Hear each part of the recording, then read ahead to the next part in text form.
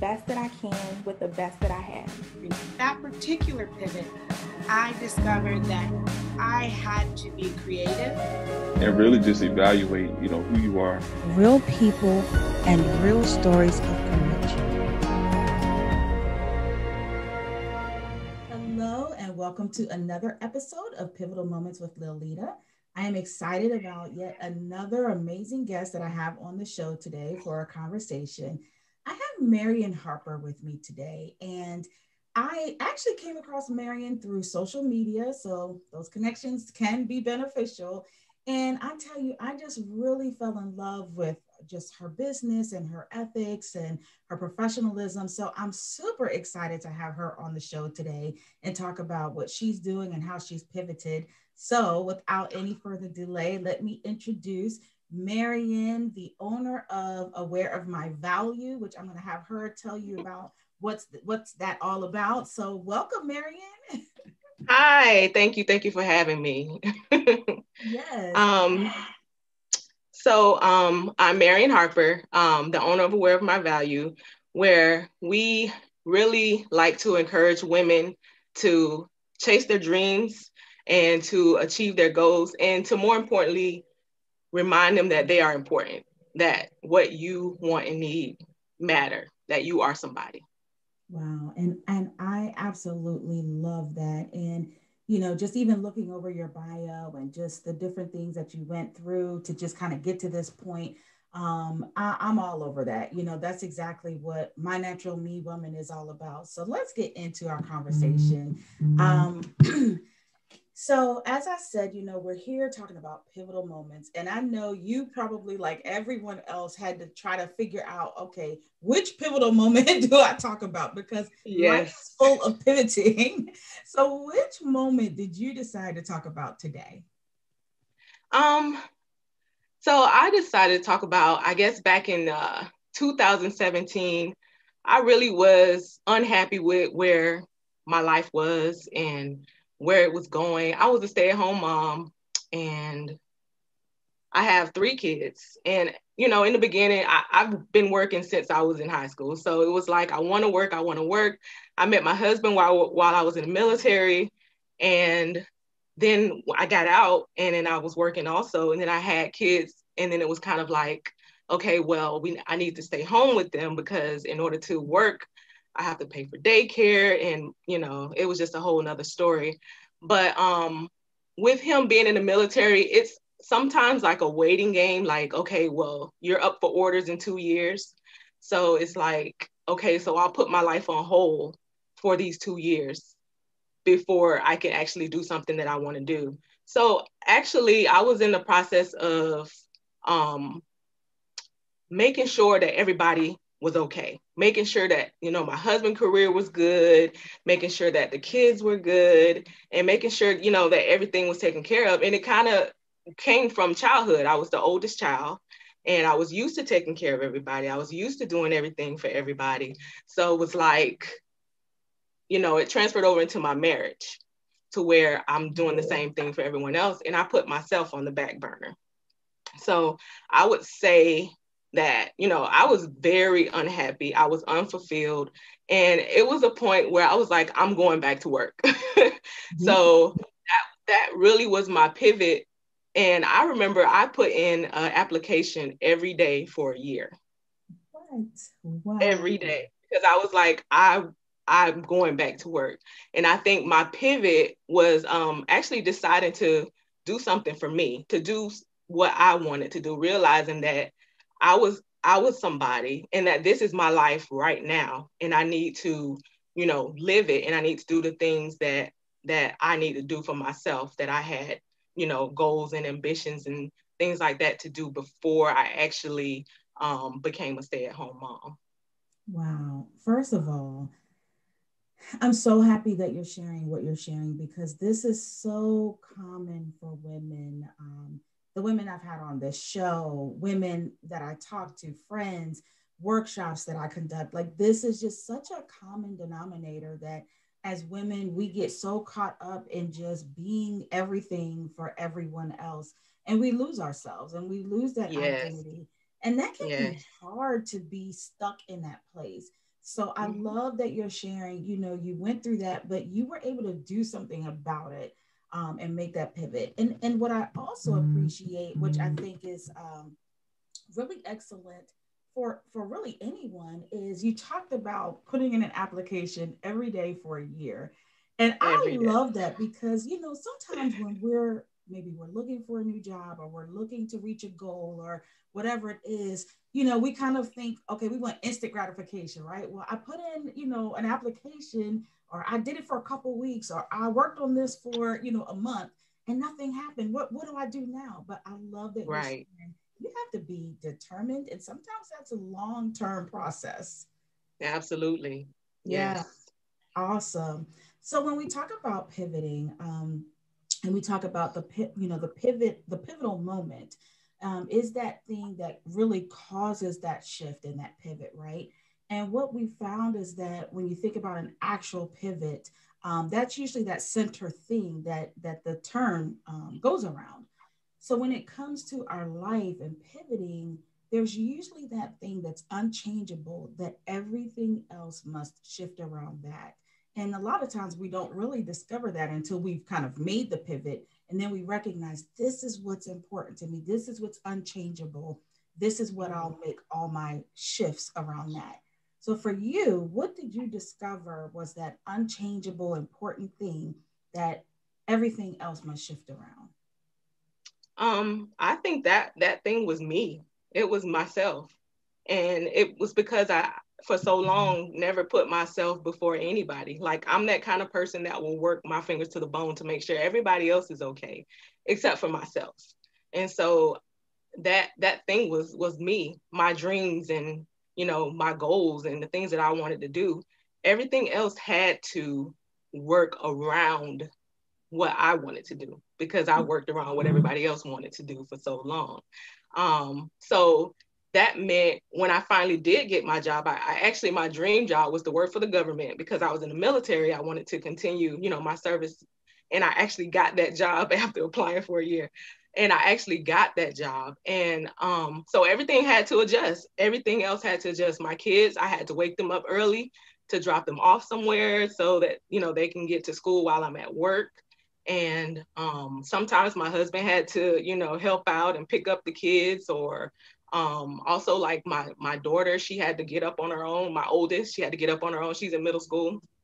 And everything had to adjust around what I wanted to do at that point, because it was more so about me fulfilling the dreams that I had, So it was my goals, my hopes, my dreams. It was my turn.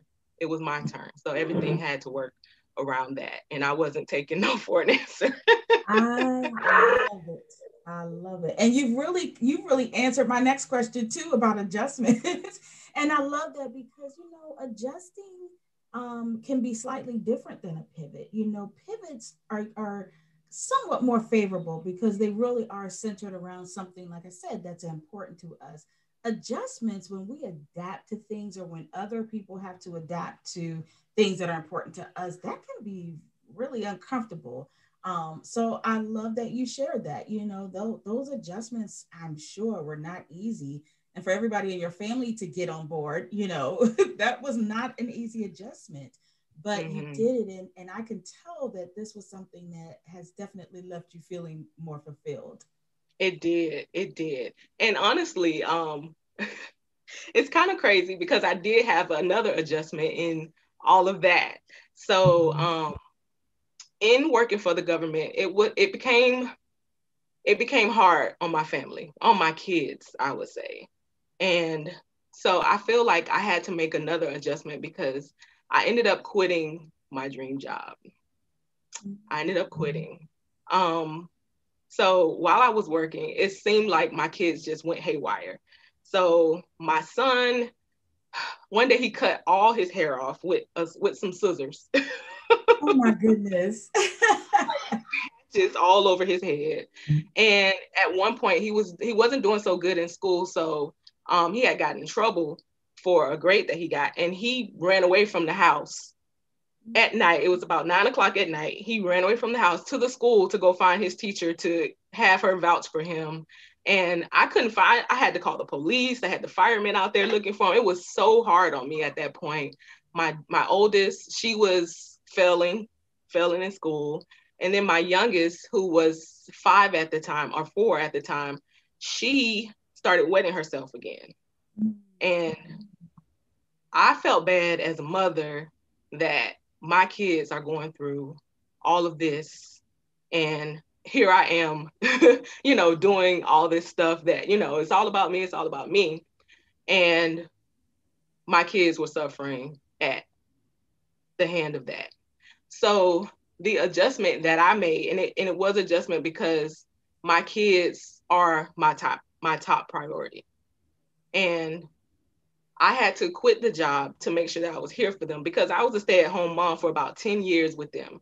And that's part of the reason why I became fed up with being home in the first place. I was home for so long. But my kids are my goal. And so if they're not okay, I'm not okay. So taking care of them was also taking care of me. And so what I had to do was stay home with them, and everything went back to normal. Everything got better after I stayed home. But this time I decided that I wasn't going to just be home. I went back to school and graduated. I started my business, Aware of My Value, and I started to do the things that I wanted to do. We started to travel more. I started to actually live. It wasn't about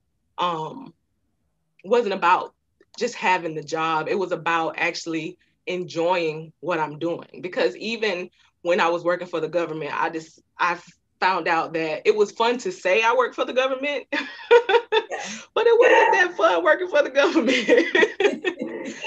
So the adjustment that I had to make was to actually be home again, to be a stay-at-home mom, which was something that I really didn't want to do. But in that, I made the pivot to actually continue to work on me, to continue to do the things that I wanted to do to achieve my goals and my dreams. So it worked out. Wow. And I mean, what you have said and shared is just so important, because it really shows that when you are able to identify what's important to you, even when you have to make these adjustments, you can still stay true to that. Because like you said, you had to come back home, and it seemed like that was just not in line with your goals initially. But you recognize, okay, I can still put me first and make sure I'm okay while making this adjustment. I'm going to go back to school. I'm going to start my business. I'm going to travel more. I'm going to still fill that void for me. Absolutely. In this adjustment. That is golden. I love it. Wow. Yep. It's not the end. It wasn't the end. It was just where I was. And this is life. Things happen, things change, and you just have to adjust. You have to adjust. Wow. I love that. We should figure out how to make that a hashtag. This is not the end. This is just where I am. That'd be a long hashtag though. We'll work it out. Yes, exactly. Yes. To the end of our conversation, as people know, I always have my guests just leave that inspirational or quote or motivation or whatever it is that you want to leave directly with the viewers. What would you like to say to them? Well, I have like a favorite song by one of my favorite artists, India Irie, and it's called I Choose. And that song helped me through those times that I was going through. And I Choose basically says that it's your life is up to you. It's up to you. You choose whether, you're going to be happy or whether you're going to be sad, or you choose whether, you're going to do this or do that. It's your choice. Your life is your choice. So I remember it was one time where I wanted to blame my husband for something. And it wasn't my husband's fault. It was my fault. I could have said, no, or I could have said yes, but it was my choice to actually do the thing or whatever it was. But it was my choice do that. So I wanted to, you know, encourage people to choose what they want to do. Like, it's not, your life is not up to someone else, and it's not up to anything. It's up to you. So you get to decide whether you're going to be and what you're going to be. You get to choose that. I love it. I absolutely love it. And I noticed you didn't plug your business. Where can we find you? Because you have products, amazing. I'm telling y'all, I will be getting even more soon. Thank you. So I'm the owner of Aware of My Value, of course. And what we do is we sell products. We have products that encourage. We have products that empower and that motivate. There's nothing in our store that will turn you off. You know, everything is to encourage you, empower you to be better, to be stronger, to be who it is that you are. I actually have a notebook or two behind me. This one is Be Your Own Kind of Beautiful, and it's a notebook. And also this one, Be Still and Know That I Am God. I have a lot of other notebooks on my website, and the website is www.awareofmyvalue.com. And you can also find us on Facebook and Instagram at Aware of My Value. The name is the same on both platforms. But yeah, we like to encourage women. All of our products are encouraging and motivating to help you through those pivots and to help you through those adjustments, to encourage you through those as well. So look us up. Good stuff. Good stuff. I have definitely utilized your customizing services. So that's been awesome. And I mean, just the notebooks and journals and things are just so dope and so amazing. So I will be back and very priced, and she's very professional. So yes. I'm super excited. And go ahead. Oh, I was gonna say, and we're a baby company still, so we're still in our growth stages. And right now, we mostly have notebooks, and I have a planner that will be coming out next week. And also, we'll have other things coming, like T-shirts and sweatshirts and candles. Even I have a motivational candle line that's going to be coming out as well. So check us out and sign up for our list, our email list, so you can be notified when those things come about. There you go. Awesome.